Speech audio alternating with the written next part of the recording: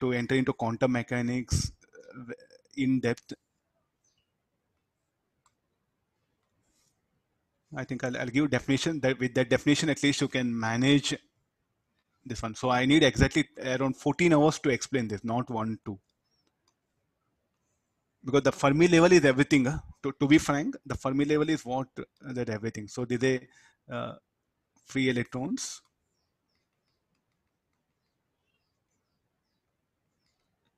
How many are there? 6. Okay, then 6 holes. This is a conduction band. Shall I write CB in short, valence band? And this is called like a Fermi level. For what this is for intrinsic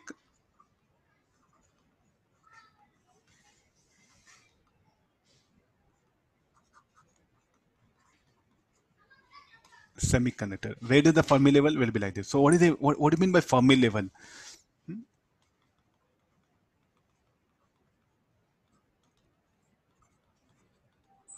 Is defined as work done to add average work done. Average work done to add an electron to the system.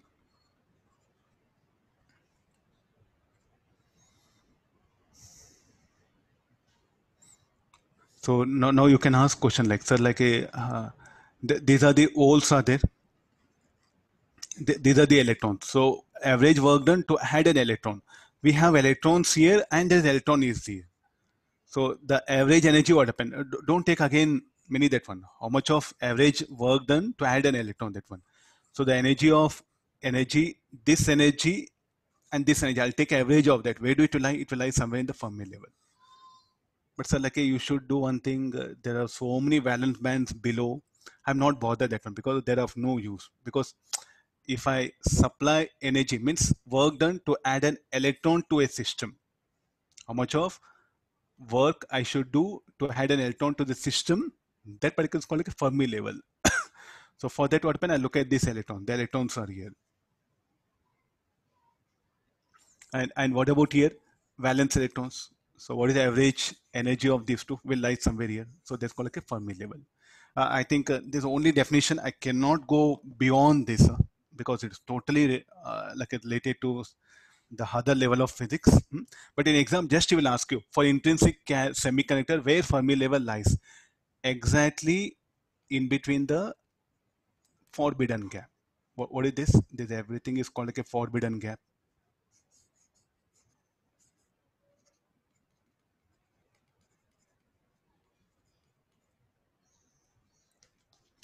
This everything is called like a forbidden. For Fermi level, for pure semiconductor, where do it lies? It lies in the middle of the forbidden gap. Means these are the very dangerous ways of asking things. You can't blame anybody. If you are unable to solve these questions, you should blame your teacher. That's all, finish over. He didn't teach properly. Because you can't blame any book because NCERT book, no way discussion, NCERT Verma or NCERT book, or you take integrated book. So, but they can ask you something very random of these things. So therefore, maximum I'll try to, irrespective of NCERT book, SC Verma, I'll just dump some additional things which they may ask. This is what happens in extra syllabus. You can't just only take NCERT book as standard. You just read NCERT book no and check the mains paper.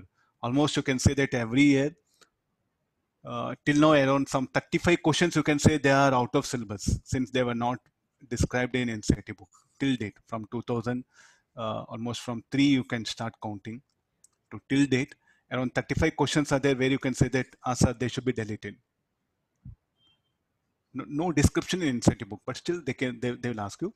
So to the level of us like in the form of definition or in that way that one. So just trust your teacher is not teaching anything extra can be asked for you.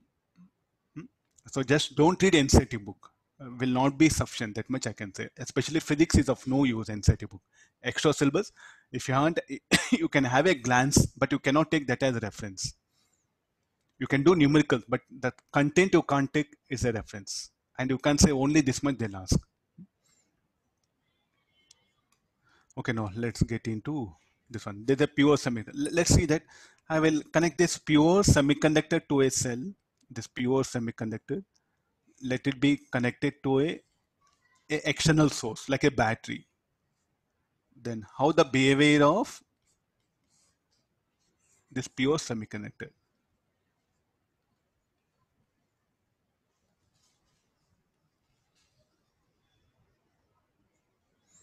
So let's get expression for this. So there's a cell of potential difference V. So let L be the length of this conductor. Let A be the area of cross section. Now, what is intrinsic semiconductor? It contains free electrons in conduction band and holes in the valence band. So now, first we'll talk about the free electrons. So what free electrons will happen? The free electrons here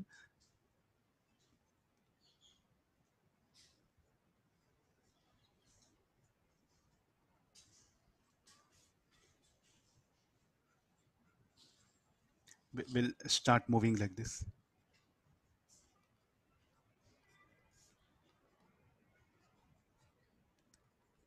Okay, agree this. And then from negative terminal, the battery should generate electrons, and these electrons will flow like this here. Now, what about holes? So, what about holes? Yes, holes also will propagate. How the direction of the propagation of hole? The hole will be like this. Now, you look at the inside the conductor. Who is responsible? So now you can ask questions. Sir, hole will come here. No, conductor will not permit. No, because the conduction band and valence band will overlap, and no probability of finding the hole. So where that hole will have a displacement, will have a net displacement in the inside the semiconductor. So how do hole can move? How do the hole can move? Suppose say this particular free electron is there. So this particular valence electron. So you look at it in terms of valence electron. Here valence electron is there. So what this positive terminal will do, along with this free electron, it will also pull this valence electron. Say there's a main idea. So why you are showing current due to both? If it were in conductor, no question of holes. Will agree only free electrons, and that particular free electrons they'll move in conductor. But here what happened? Along with this free electron, this positive terminal of cell, what it will do? It will pull out valence electrons from here. So when this valence electron, the moment it comes out, so it will become free electron. I agree this. So you have to show it things here in this way.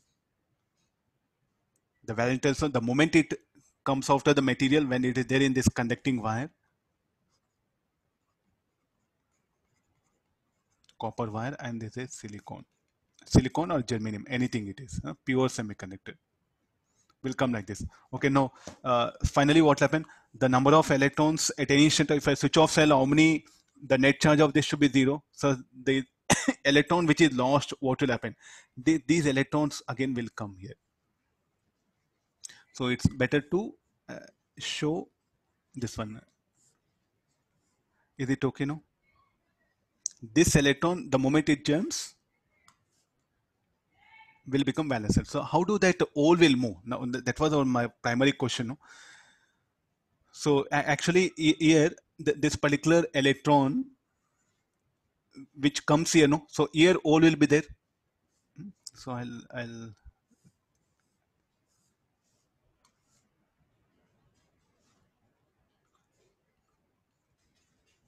again this is for your understanding purpose. So this let's assume that this electron is what like is similar to like free electron. This electron corresponds for all. The moment this electron, the all is here, no. So what that all will do? So this free electron, when all captures free electron, what do we get?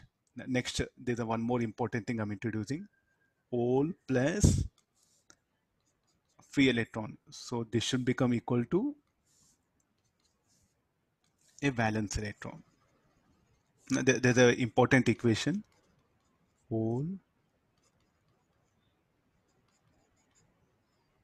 free electron, and this is a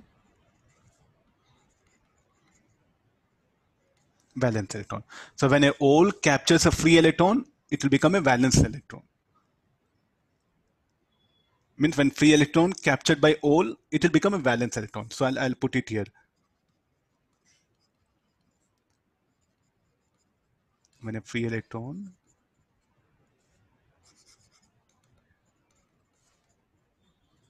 captured by a hole, it will become.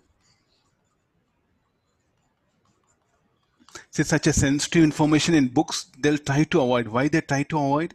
They should not show the diagram which I'm drawing. This is against our conventions. We have some certain conventions, what scientific conventions we follow it. So books, they didn't show it. Since without showing anything, explaining will be difficult. So that's why they left to teacher. It's a duty of teacher to show diagrams like this and explain. See, I think I studied electronic and communication. This is my mother's subject, to be frank. So I studied in BTech from third semester, all these things. Prior to that, what happened? We were made to learn first quantum mechanics, because without quantum mechanics we can't understand. But nowadays, I think if you look at even in IITs, they stopped teaching like this. I studied from Bangalore University, where what happened in the first sem, what happened, the professors what happened who are going to come for third semester, no, they advised us, you read the total physics, till quantum physics, quantum mechanics. And in third semester, when I start, okay, that one, the whole 1 year we started reading physics. Then now what happened? That culture stopped even in IITs. It was actually started in IITs, NITs, that one. In most of the universities, we used to earlier they used to follow, but even in IITs now they stopped it. They directly they don't they start with this and they explain. That's why the quality of research is coming down, because the basic see what is learn of without learning quantum mechanics, you are learning semiconductors of no use. Now what you are learning is just information, not learning. So like this, what happened? Even IITs also, they're coming with not core ideas. So anybody gets a branch, electronic and communication, telecommunication, electrical engineering. This one, even you will get is like a instrumentation engineering, because everything related to this electronics only. The diode is the base for that. I think semiconductor physics is the base. So without quantum mechanics, not possible. So you must learn quantum mechanics, irrespective whether your professor will teach or not. No professor will teach, but they'll ask you to read. So 1 year is a sufficient time. No, daily you read 1 hour. That is enough. Daily you read one hour. Whenever you get a time, read it. Think it. No. So that time will be sufficient. Hmm? So you have a lot of challenging things. No? Outside world is not suitable to acquire knowledge in systematic way. Even IITs also. Definitely, I can say that one. Huh? So you should acquire knowledge on your own. Unless you don't become independent in acquiring knowledge, you cannot grow. This is my sincere advice. Since I belong to this particular branch of science and technology, so what are the necessity needed? I'll tell you that one. What I'm telling is a story. Please don't call it a knowledge. Without writing mathematical equations, no way things can be understood here. Okay, let's talk about the whole. Okay, now there's a additional electron. No? So I think there are. I'm just categorizing it for your understanding. This free electron will be captured by hole. The moment this hole captures, it will become what happen? Valence electron. So shall I put it now? Shall I take it out these two? So in place of that, what you should put? Dot. Oh, dot. This dot. Now this hole will not keep quiet. What it will do? It will pull out this valence electron. So now the valence electron will come here, and the hole will be here. Next again, what will do? This hole will pull up this. Means this valence electron will jump. Indirectly, what happen? The hole is what? Moving towards right. So after some time, you can see like this.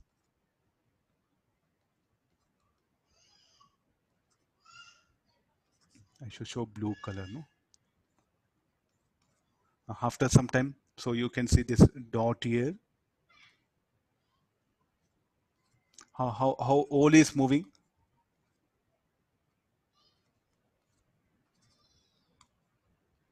Hole is moving towards right, no? You can see this.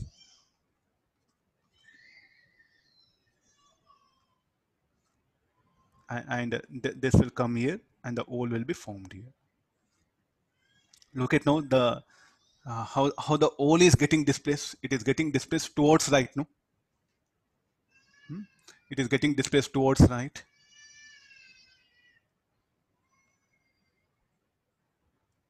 So shall we able to understand? I think I'll take it out all this for your understanding purpose. I'll just show this much only.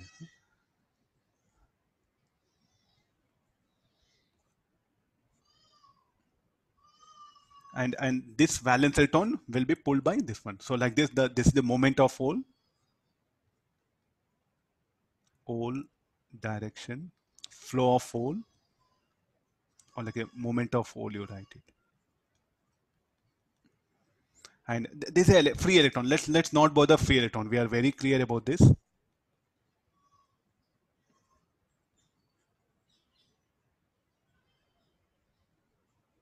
Free electron. So what all the current that is there only due to free electron, I should not say like that. Here, what happen? Better say hole as well as free electron. Why not say, sir, why can't you say valence electron? Is only the, come back here. Valence electron means the one which will take a position of hole is what responsible for that hole current, no? These electrons will not participate, no? So therefore, it will be wrong to say that valence electrons also are responsible for flow of current. No, better say hole and the free electron. Got this? Because the other valence electron, they're not participating in the conduction of current. So therefore, the hole is participating. The hole is getting displaced towards right, free electrons towards left here. Now, what is the net current? Net current in terms of net current, how you say this one? The whole current should be towards right. So what all that current here? IH and even IE also. What is IE? Due to free electron. So how come that one? According to our convention, what is the conventional current? Opposite to the direction of flow of electron. All is a positive charge moving towards right. Okay, fine. Electron moving towards left. Conventional current will be towards right. So what is the total current through the semiconductor? It is I. So what is that? I is equal to IH plus IE.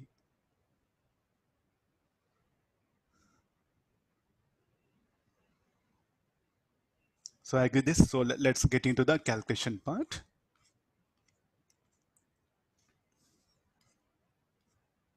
Now, what is this? There'll be who will move this electron hole?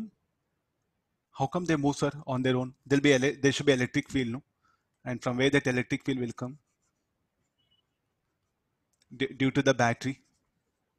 So anything, can we write this? E should be equal to V by L, and V is applied potential difference. Anything, shall we write now? Overall, the current density formula.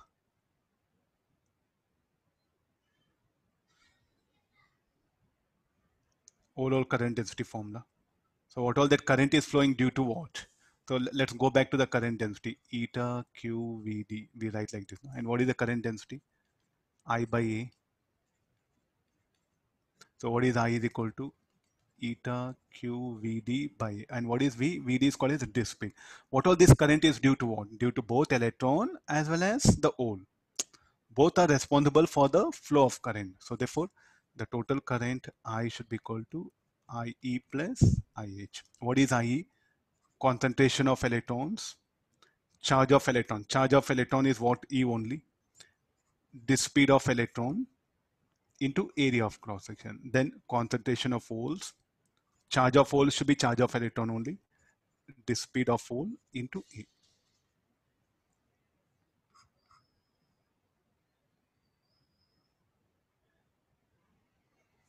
Okay, this is the expression. So this I by A, what you can write it as? I by A.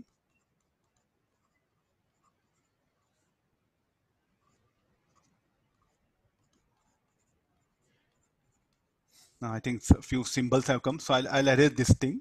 So let me define the few symbols.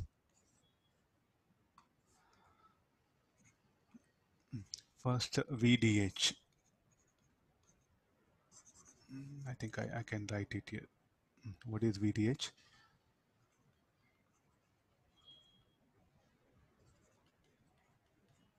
the speed of holes. What is VD? The speed of free electrons. So it is understood because free electrons only that is. Next again, mobility will define mu h.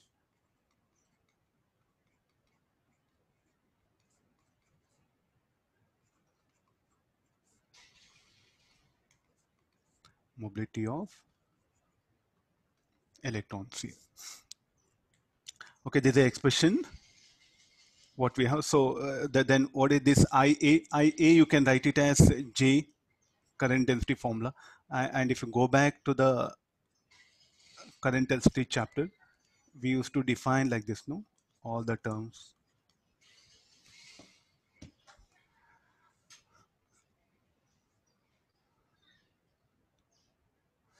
And there's another formula, E by rho.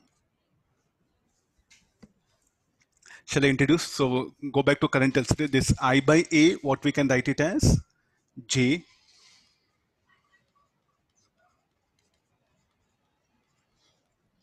So what is further J? You can write it as E by sigma E.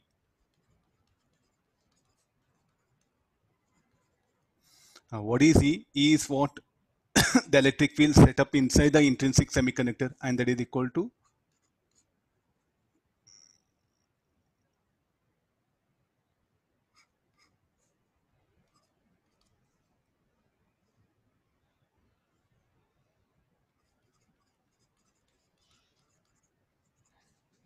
concentration. It is not in concentration. Okay, this is H. Now let's come for disk speed. The disk speed depends on what? The mobility of charge. It depends upon the disk speed and the electric field. So in general, mobility, what we can write it as Vd by E.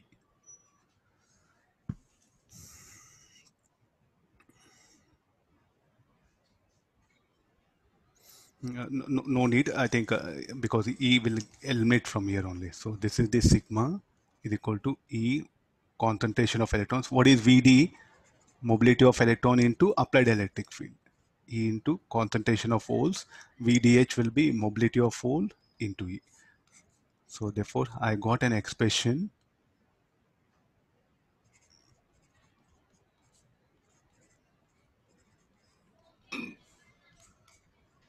We have defined, no? Okay, next again. What is this? Is concentration of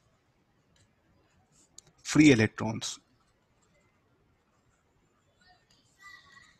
And what is this? Concentration of, or don't say free holes, huh? Just you say holes. And if you look at the mobility of hole will be less than that of mobility of, what do you mean by mobility? How quickly it will move. So it is a, I'll take you back to the thing, that one. What is like a hole? Hole is a vacancy in a bench. Huh? Suppose if there is a vacancy in a bench, then what happen? And a student is what? Like an electron. If a student moves from one bench to another bench, he'll become like a valence electron. Instead of if the student is free to move inside anywhere in the room, he'll become free electron. Finish short. In entire semiconductors, you keep it like this here. Bench is a what a state. In one bench, what happen? There are four states are there. That one. So if a vacancy, if a student jumps from one bench to another bench, nothing but what happen is a valence electron.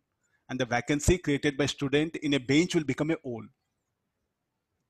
Now the same student, if he moves anywhere, not on the bench, somewhere in the room, then shall I say it will become free electron? Tell me, like, in which case student can move very easily, more mobility is there when he's wandering freely, not in the benches, anywhere in the room.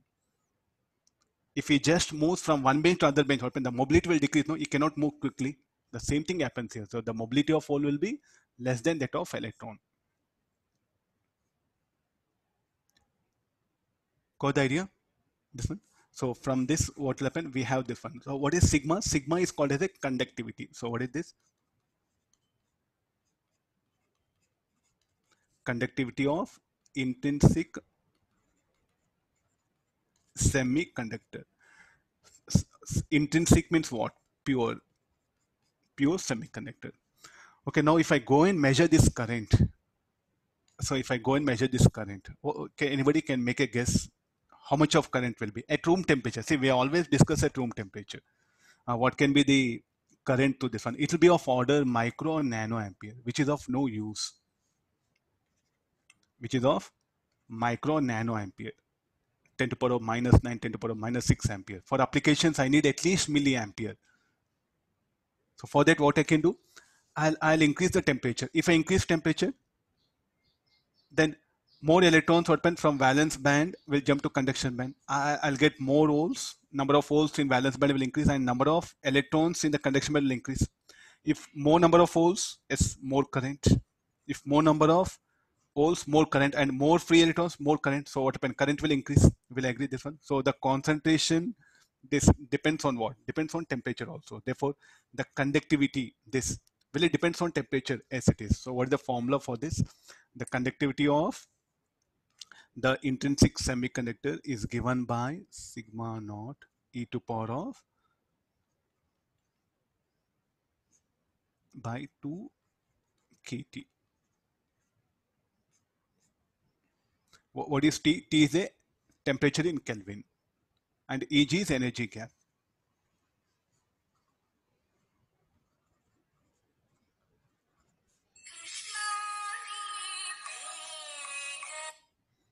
Okay, getting this one. So this Eg is a energy gap, that one. So like that, open, we'll get the conductivity of the intrinsic semiconductor, and it varies with the temperature. It's not a timer. T is a temperature. T is a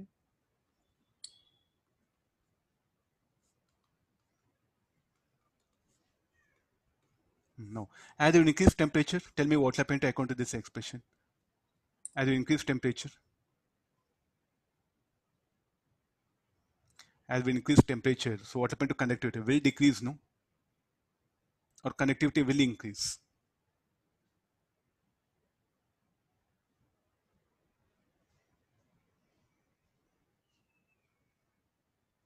What you can say that one.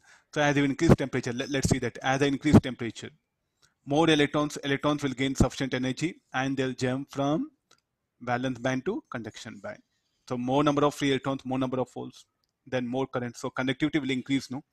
So then if I go and measure, means by varying temperature, I can vary conductivity, but still what happen? Even if I go for say some like a if I increase by 25, 50, 100 degrees Celsius, then what will happen to this? The substance may itself will get damaged here. So therefore, I cannot take help of temperature to increase conductivity. But the temperature, the conductivity will vary with the temperature. Or reciprocal of conductivity is what you can put it as. Reciprocal of conductivity is what? Resistivity. Sigma 1 by rho. This one. So therefore, so as you increase temperature open, the conductivity will increase or the resistance will decrease here. So therefore, the semiconductors are having negative temperature quotient of resistance. Means as you increase temperature, what will happen to them? The resistance of that will increase or conductivity increases. So I'll put it in this way as there's a conclusion. As temperature increases, conductivity increases and resistivity decreases here. But I'm not happy with what I'm getting this current. That much I'm very sure. So I want to control this. I want to increase this current. Okay, tell me what I should do. Can I increase charge of electron? Okay, let's bother current density here because this A is there, no? Okay, I want to increase current density or current here. So don't say that I'll increase A. You can't make a very big, like a thick semiconductor. Where that semiconductor is there, some almost around say millions of semiconductors are there in your mobile. So can you increase size to 1 centimeter diameter? So then mobile, you should use crane to lift it. So therefore, so don't go for anything changing area. Okay, this one, this is the fixed one. As small, this one. Okay, now charge of electron, can you change? No.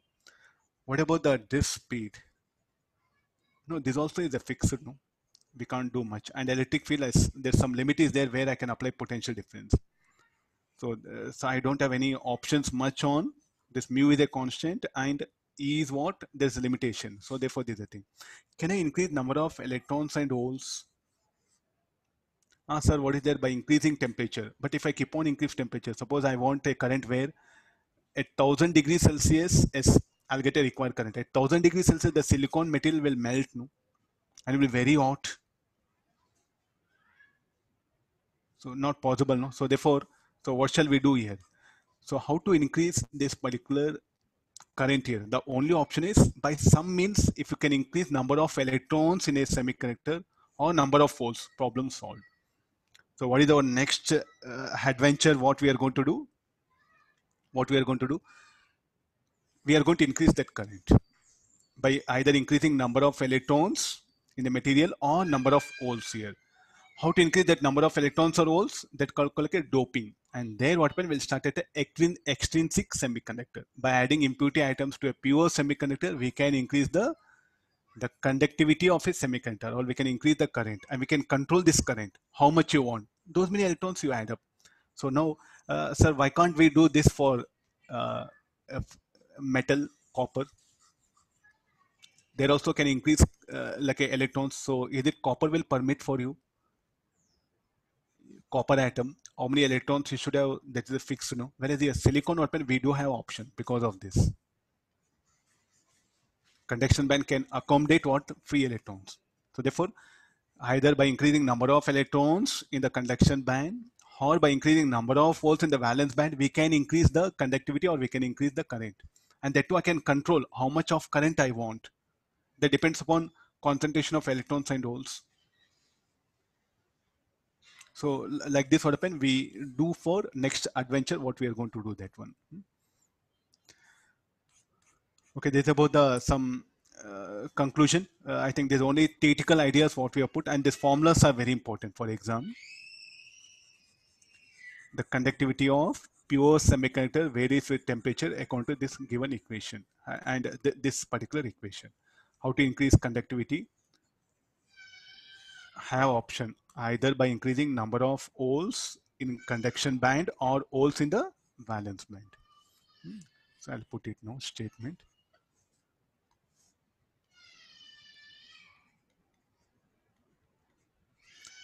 The conductivity of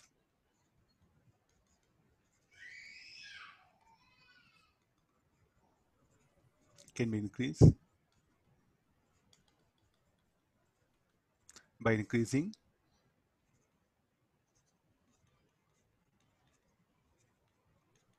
concentration of free electrons in conduction band or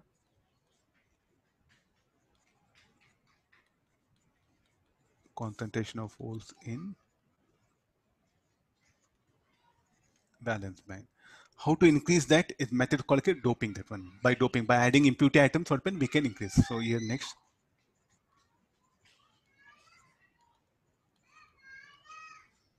By adding impurity items can be achieved. I'll stop it here. Tomorrow we'll start from this